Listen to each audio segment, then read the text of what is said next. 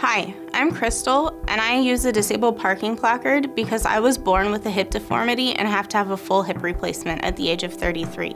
It really bothers me when somebody misuses a disabled parking space because it's a necessity for me.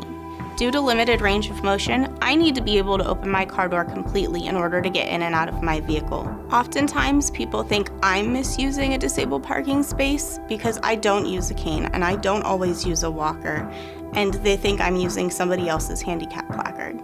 I'd like you to remember that not all disabilities are visible and not all disabled persons are elder. So please, save the space.